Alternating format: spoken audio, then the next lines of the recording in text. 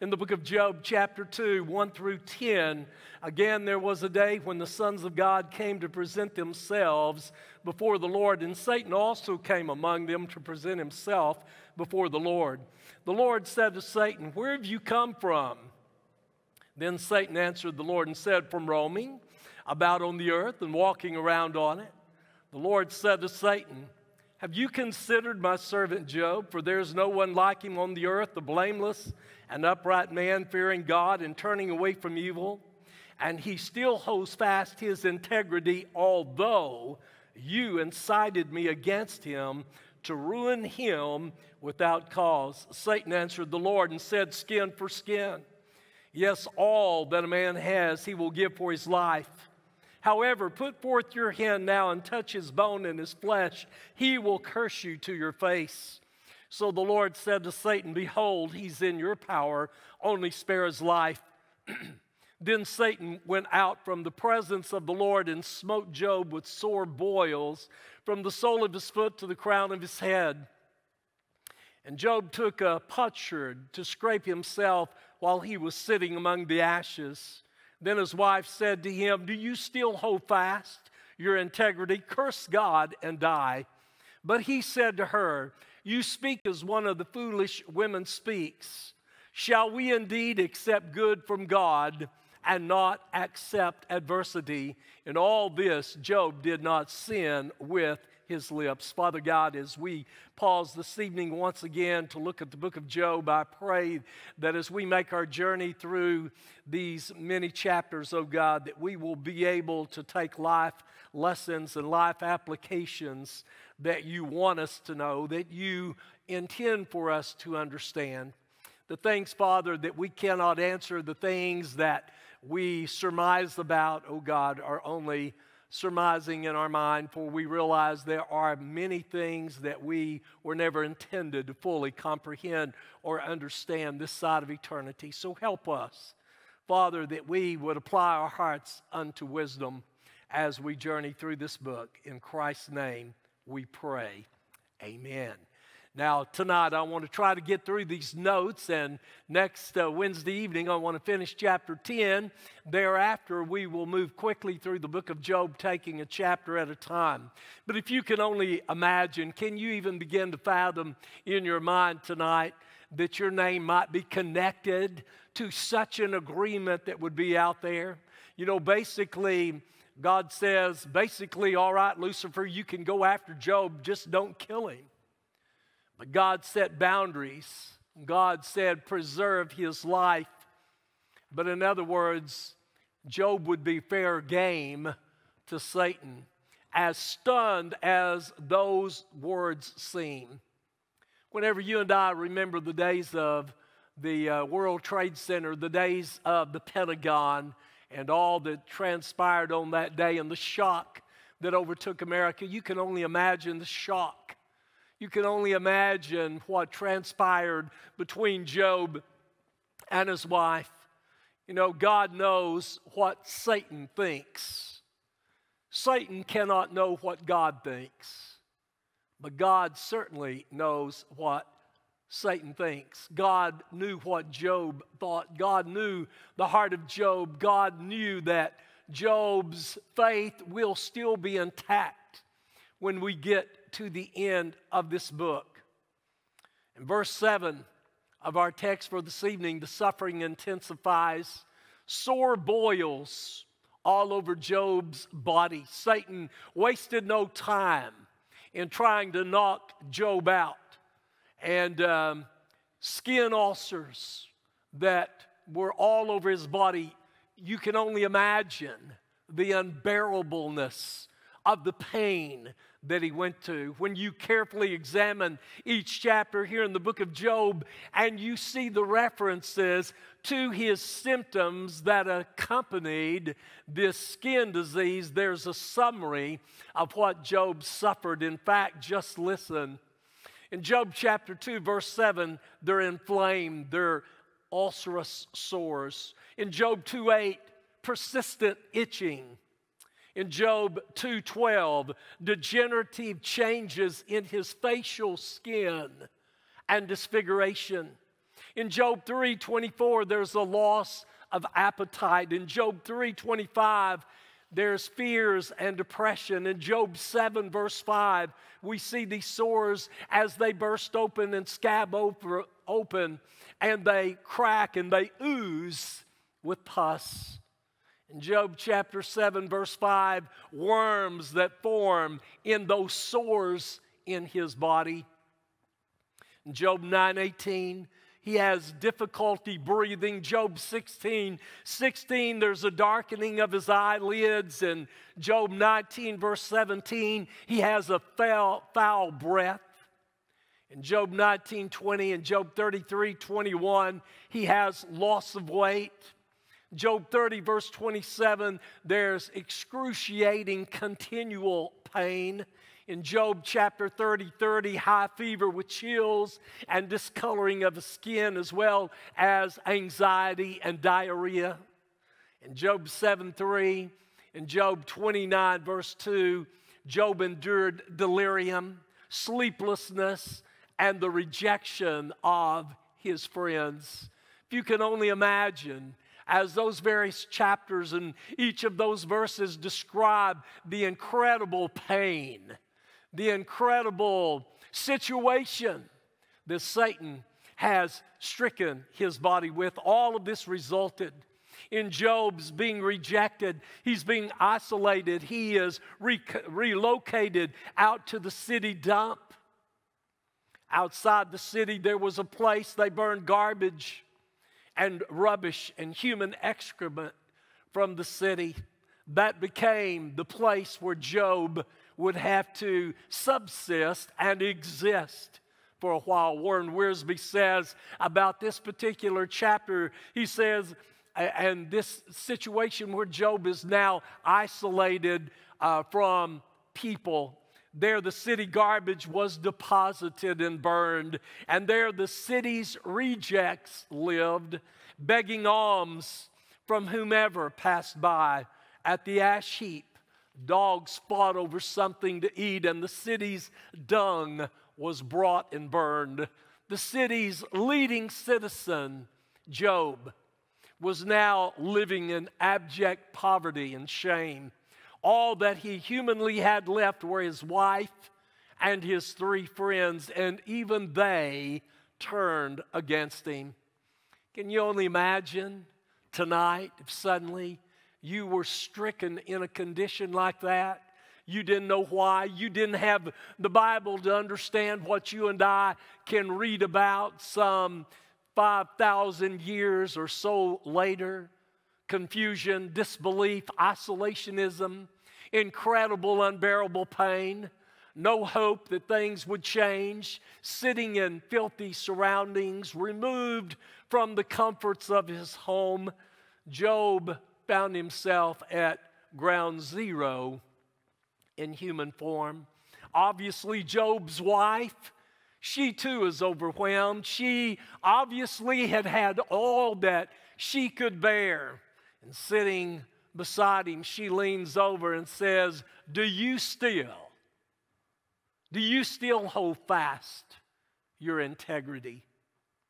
I mean, after all, God had said to Satan, have you noticed? Have you considered my servant Job? He still holds fast his integrity. And now Job's wife calls into question Job's need. Do you still have a need to maintain your integrity any longer? And she tells Job to curse God and die. Now, if you and I could have only seen the smile that no doubt came across the face of Satan's eyes as he and his minion stared glaringly, waiting, hoping that Job would just do what his wife said to do.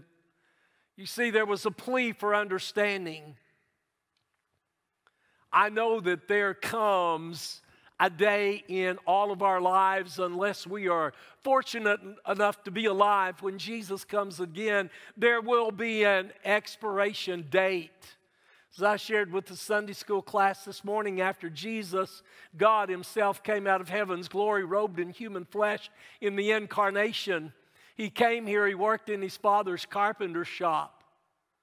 The last 3 years of his life, he spent in public ministry, telling people that he was God in human flesh. He would go to the cross, he would die for mankind's sins, but he would rise again on the third day. Then he would spend 40 days in post-resurrection appearances, and then on the Mount of Olives he would make his ascension back to heaven, sit down at the right hand of the Father, where he ever lives to make intercession for the saints. His earthly work would be completed at that point. The purpose that he came, the plan for which he came. Each one of us here tonight have a plan and a purpose in life. But we also have an expiration date. At some point, we will either die in physical death, or else we will be privileged to be raptured out of this world and into the presence of the Lord. When you look at Job's wife, there's a plea for understanding. No doubt there's a plea for understanding on his part, but just put yourself in his wife's position for just a minute. To be fair to her, I suggest 4 reasons why she responded to Job in such a way and told him to curse God and die. Not that I in any way think that Job should have done that, because I don't, and he didn't. But we have to realize she too had lost all 10 of her children. We too must understand the incredible pain of the grief that she was suffering and the despair that she was in. Who knows what anyone would do in that situation until you've lost the things that are most dear and precious to your life. I believe that Mrs. Job was so overcome, she was so overwhelmed with her grief, that in her moment of desperation, she blurted out to him to just curse God and die.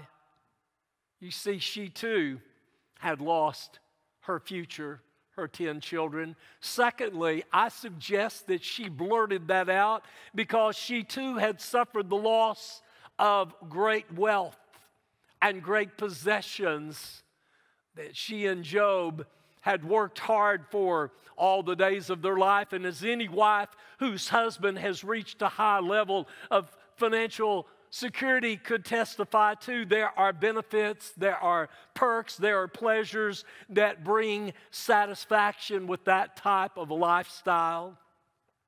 There are many possessions that were destroyed, were her possessions as well. The servants, Job's stock out there that he had, his great fame within the city, the respect of being who he was, because no doubt people would look and judge him and assume that trouble had come his way because of something he had done himself. In that kind of the way society looks upon things. Those were also her livestock. That was also her home that was destroyed. She was reduced to the same level as Job was economically, and suddenly, without any warning whatsoever. I suggest the third thing that she was so distraught and bewildered over that she blurted out those words to her husband. Because for years, she had enjoyed being the wife of the greatest of all the men of the East. Job chapter 1, verse 3. There was honor being Job's wife. There are also great public moments and acknowledgments and inner joy that came from his successes and the way they were looked upon in society. She is no longer now the leading lady of her community. She's now the pathetic wife of a broken man whose whole world has collapsed before her. And now she sees her husband sitting alone there with her in abject poverty, covered with all of these incredible ulcerous sores. The Bible says from the soles of his foot to the crown of his head. But I think there's a fourth reason that she blurted out to Job to curse God and die. Fourthly, she basically has lost her companion. She no longer has her beloved husband to enjoy in the quiet moments of life, in their give and take, moments of conversation, discussion, statements about their children and all that would have been happening in their lives. No doubt the romance and the love making is diminished in his present state. No hope that things would ever change. And I think that the best you and I can do as readers of this is cut some slack for Mrs. Job. After all, she too had suffered incredibly much during this time. Is it any wonder that she blurted out in a matter of moments to curse God and let him take you home to be with him? She had reached her limit. Have you ever reached your limit? Have you ever gone, as the old song says, I've gone the last mile of the way? Let me tell you, no doubt, Job's wife had gone the last mile of her way. I'm not justifying her reason as much as I'm trying to understand her unanswered questions, her unanswered thoughts that perplexed and crowded her mind. Let me also add a few other things here to wives that I think is important. Number one, always guard your words when your husband is going through terribly hard times. Wives, this probably is a topic, a subject that should be on a Sunday morning. But I want you to know when men are going through incredibly, terribly hard times, the last thing they need to hear is their wife bring more heartache to them. Let me give you an always here before I give you the other part. Something you need to consider with men. When men go through sustained hard times, most of the times, much of the times, it weakens most men. For some reason, hardships seem to strengthen women. Ladies, I'm giving you a big plug tonight. Here's the Me Too moment. Ladies, let me tell you, there's something that when hardships come, it seems to strengthen women. Why on earth do you think God chose women to have children? If it had been left up to us, the world would have been extinct thousands of years ago. Let me tell you, I believe you are the stronger sex. That ought to be an amen. I even heard some men say amen there. Wow. Well, for some reason, women seem to be able to grab on during those times, but men are weakened when times of affliction hit and stay. In our weakened condition, oftentimes we lose our objectivity. We sometimes lose our stability. Our discernment is oftentimes skewed, and our determination is lagging. We become vulnerable. And most of all, men don't know how to handle themselves when they are in a vulnerable state of mind. Women seem to do rather well with vulnerability. Men usually don't. And we become, hard as it is to admit it, men oftentimes remain fearful in silence. When men become afraid, strange things begin to happen. We don't understand ourselves. We entertain alien thoughts that we would never otherwise entertain. So in the light of all this, please hear me. We need your clear perspective, ladies. Men need your wisdom. They need your spiritual strength. Most of all, we need you to pray like you've never prayed before for your husband. We need not only your prayers, but we need your emotional support. We need you to take the initiative to step up. Men, oftentimes, their wife will be their best friend. There's something about ladies, they love to go to the bathroom together. They love to powder their faces together. They love to put on their lipstick. Men don't do that. Men don't go to the bathroom together. And so generally, men's best friend is their wife. And wives, if you are going to be supportive during times that men are struggling in their lives, you have to take the initiative and step up to the plate. They need your words of confidence and encouragement, and they need you then. You see, in the lonely hours of the man's greatest trial, nobody's words mean more to him than his wife's words. That's one of the God-given reasons you and your partner were called to be together. That's the always, okay, ladies? The always. Step up to the plate. Be the encourager. Don't be the downer. Now, let me give you the never. Never suggest that men compromise their integrity, even if it provided temporary relief. Never suggest that your husband compromise his integrity, even if it provided temporary relief, because words are powerful, and Job's wife's words spoke volumes to him when he was down and when he was out and when he was isolated, when he was ostracized from the city.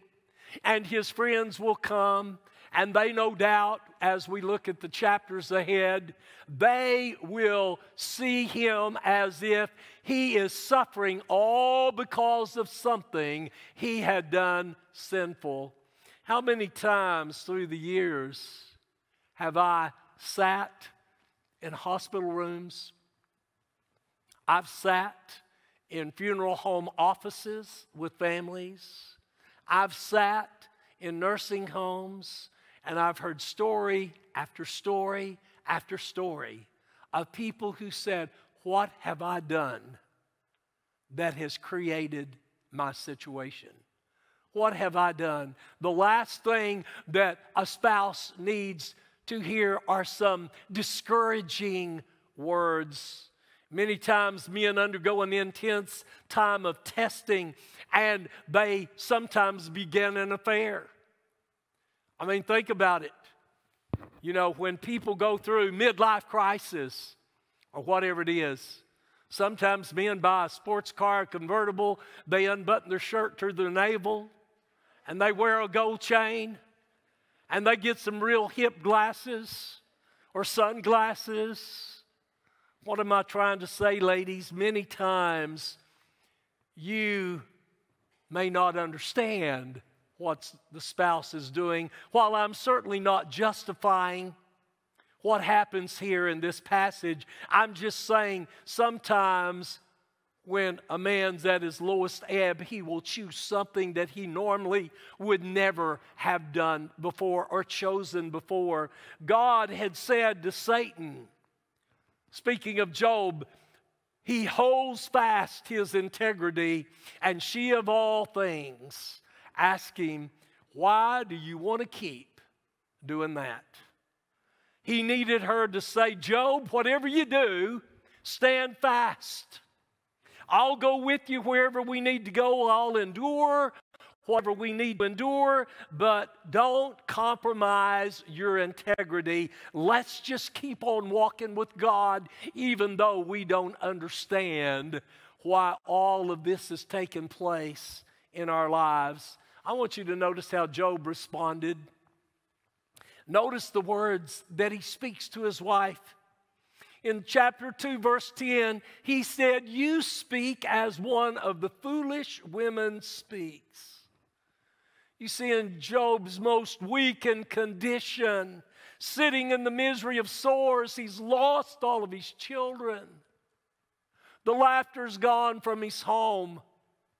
All of his wealth has been taken away from him suddenly. Now his health is gone from him. And there in the misery pit filled with sores, not knowing if any of that would ever change, he stands firm and he looks at Mrs. Job, and what does he do? He rebukes her. He reproves her. He says, in effect, I need to correct the course of this conversation. We're just not going there. That's basically what Job is doing. And then he asks this excellent question, shall we indeed accept good from God and not accept adversity?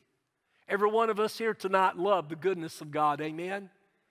We say God is good all the time, and all the time God is good, and we know He is, and we know that's true. But notice how Job reproved his wife. He said to her, shall we indeed accept good from God and not accept adversity?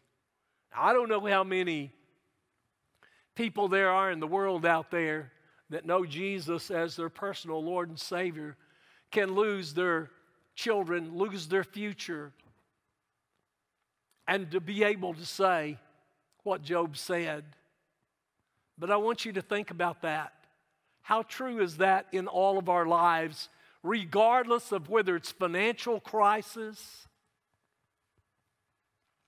whether it's a marital situation, whether it's the loss of a child that you and they don't see eye to eye on, and the child goes his or her way, and you are estranged through the years. Whether it's a situation going on at the workplace and you don't understand why things are the way they are. Somebody got the promotion you thought you should have had and you didn't get. Or I've lived for Jesus. I've given my best shot, and now my health is shot. And all of a sudden life caves in. It's not what it used to be. Job said, shall we indeed accept good from God and not accept adversity? Now, Jesus told those disciples before He ever went back to heaven, He already said, in this world, you're going to have trials and tribulation. Jesus pre-warned them. And folks, let me tell you, people that come with the misnomer of thinking that when I receive Jesus, life is going to come up roses and daffodils. It's not. I tell you, a lot of people have more trouble then than they've ever had. You know why? Because Satan, his minions, they will attack you at every turn of the road. They will defeat you and discourage you and keep you hammered down. And Job looked at his wife. It's amazing. His incredible spiritual depth, his maturity, his wisdom. And he looks at her and says, basically, can we not accept the good things that God gives us, but we can't accept adversity? His insight certainly was rare. What incredible theology. How seldom would such a statement emerge in our secular society in which you and I live. Rather we would hear responses such as, what kind of God is that who will treat you this unfairly after you have lived so devotedly? Or why in the world would you continue to stand fast when this so-called loving God treats you like that? But I want you to listen. Job's counsel to her, shall we indeed accept good from God and not accept adversity. You see the difference? The difference in where Job was, spiritually speaking, and where she was. Job's maturity level was away up there on the scale, and she had obviously had all she could take. She obviously was not on that spiritual plane. And let me just say this. Down through the years in counseling people in grief and life losses and situations, most people, husbands and wives, generally are not on the same page of grieving. They grieve differently. And oftentimes, more often than not, they are not able to help each other. And that's why when there have been the death of children, I think it's 80 to 90% of people that have lost children, generally, they divorce. One reason for that, they don't know how to help each other. They don't know how to encourage the other mate. They're on different pages, different planes, different plateaus in their grieving. And so, consequently, the statistics are incredibly, incredibly high. Job says, shall we indeed accept good from God and not accept adversity? The Hebrew sentence reads it this way: the good shall we accept from God, and the trouble shall we not accept? It's really a rhetorical question. It's not asked to be answered, but it's asked for the purpose of making the listener think through it. Job is thinking these thoughts. Doesn't he have the right? Isn't he the potter? Aren't we the clay? Isn't he the shepherd? Aren't we the sheep? Isn't he the master? And we the servant? Isn't that the way it works? Robert Alden, in his work on Job, says it this way: this is a hard lesson for some believers to learn, especially if they feel they've been promised health and wealth or have misunderstood that God's wonderful plan for their lives involves only pleasantness and not trouble. Believers on this side of the cross have many more examples from both the Bible and from church history of God's people who have suffered.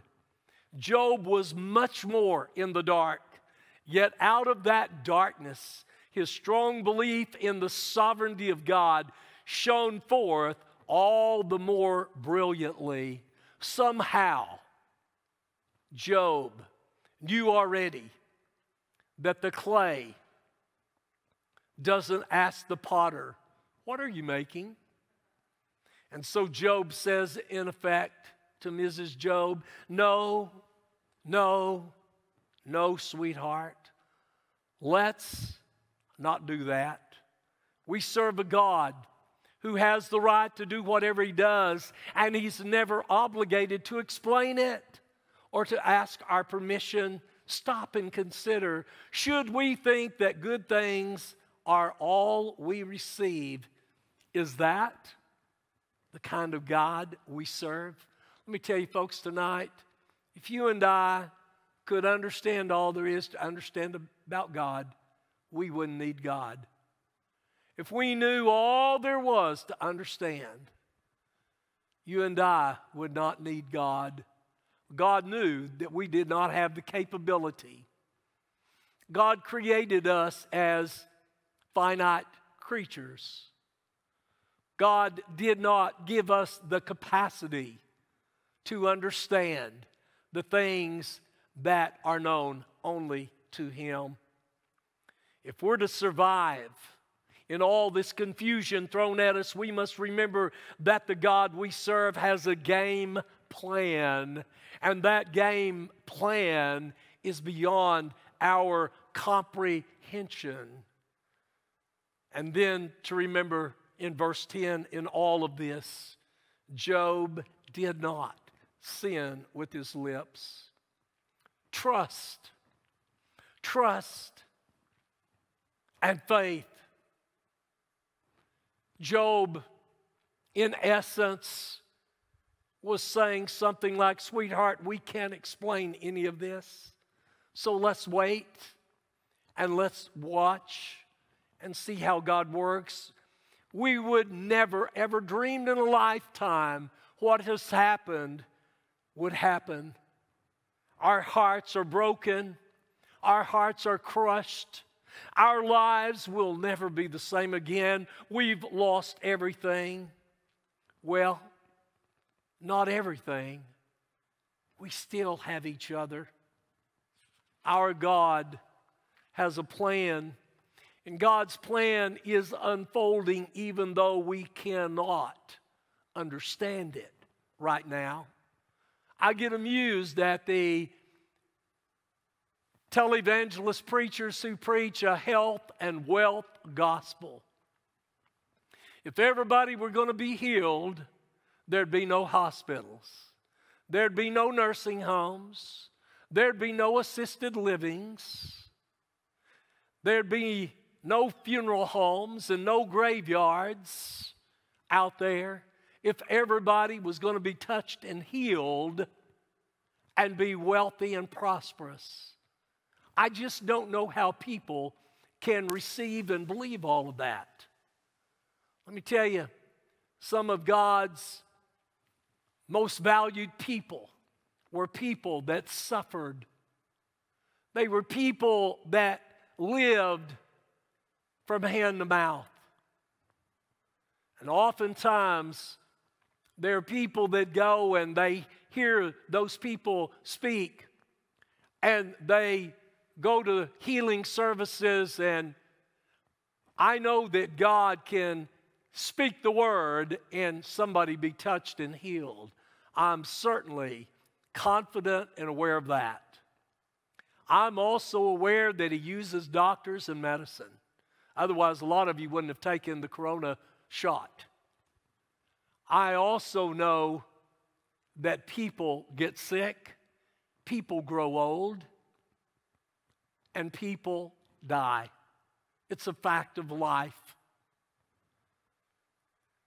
Let me give you some conclusions tonight on these verses. When I began this second chapter study, I referred to a young man, I believe he was 16, Johnny Gunther. He was 16 years old, bright, intelligent, had everything going for him, and suddenly on a particular day, a particular moment, he was stricken with a brain tumor, and he would die. I close by giving you 3 timeless principles, I think, that are life applications from Job's experience so far. Number 1, since our lives are full of trials, we need to remember there are a lot more that are coming. Since life is full of trials and tribulations, we need to keep in mind and remember that there's still more to come.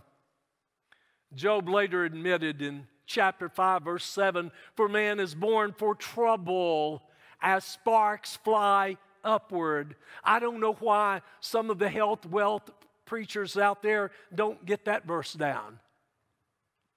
For man is born for trouble as sparks fly upward.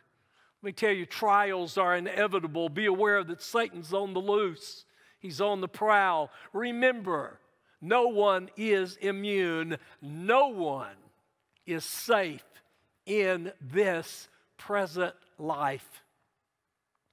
Peter wrote in 1 Peter 4:12, "Don't be surprised at the fiery ordeal among you, which comes upon you for your testing as though some strange thing were happening to you." Trials are the rule, they're not the exception. Go home tonight. Pull out your high school annual. And then look in the mirror. Has anything changed?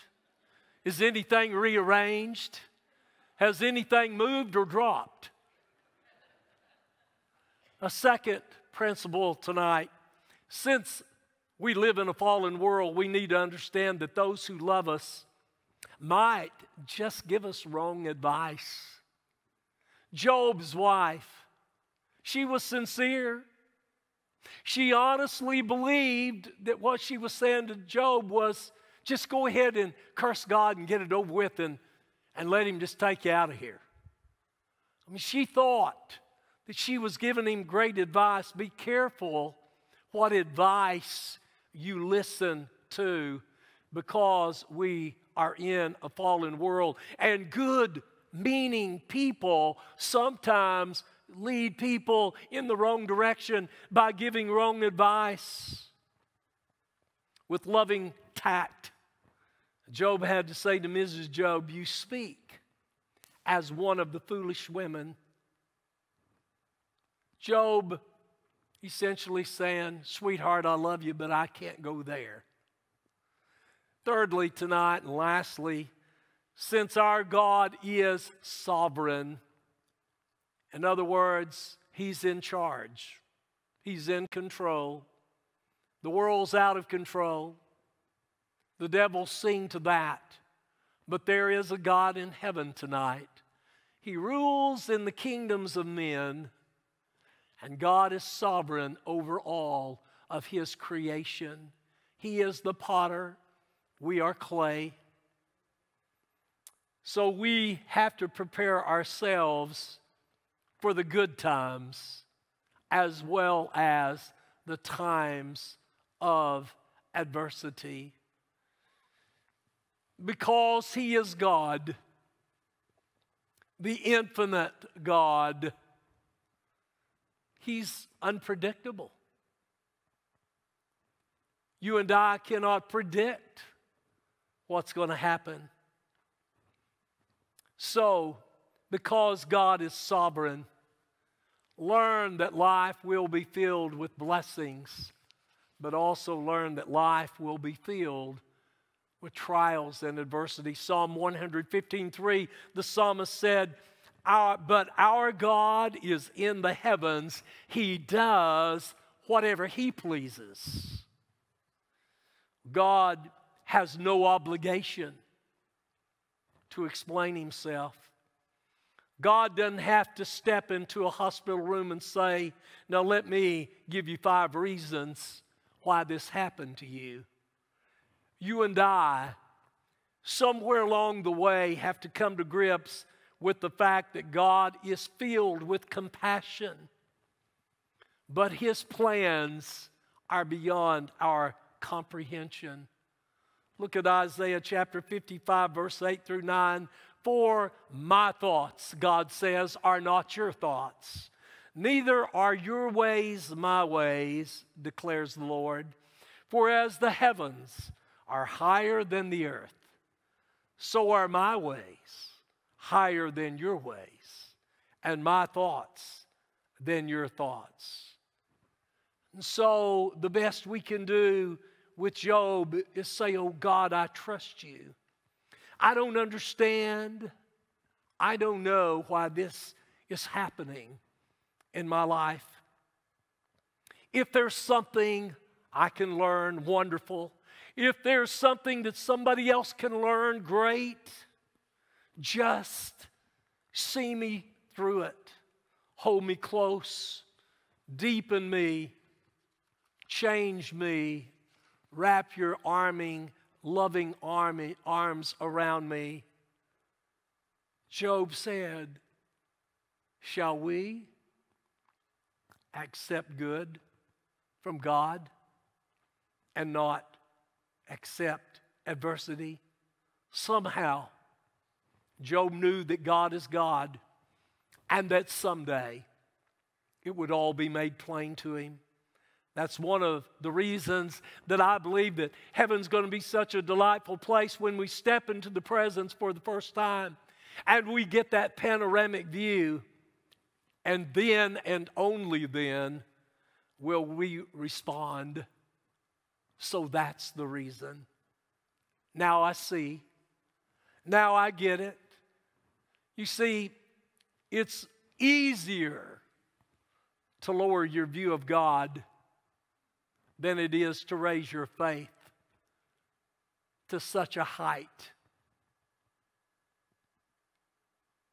We shall watch, one author says, the struggle as Job's faith is strained every way by temptations to see the cause of his misfortune in something less than God. Let me tell you, God is totally and completely and absolutely in charge tonight. Job, I believe, would exercise this. The Bible says that Job worshiped. I believe Job would say, and may his name be praised. I don't understand it. I can't explain it. Nevertheless, may his name be praised. That is worship at its highest level. God, I don't understand it. God, I'm confused. But somewhere in the midst of it, get me through this and give me strength to keep on trusting when I don't understand. Would you stand as we pray together tonight? Father, tonight as we come and sing this song of invitation, if there's someone here that needs to make a decision for you, oh God, I pray that you would look down from heaven. I pray that you would speak to their heart. Oh God, for the many people out there in life that have lost the most precious treasures of their life. Oh God, some way, somehow, somewhere, I pray you would manifest yourself in such a way, maybe through a dream, oh God, that would bring incredible peace, comfort, hope, encouragement.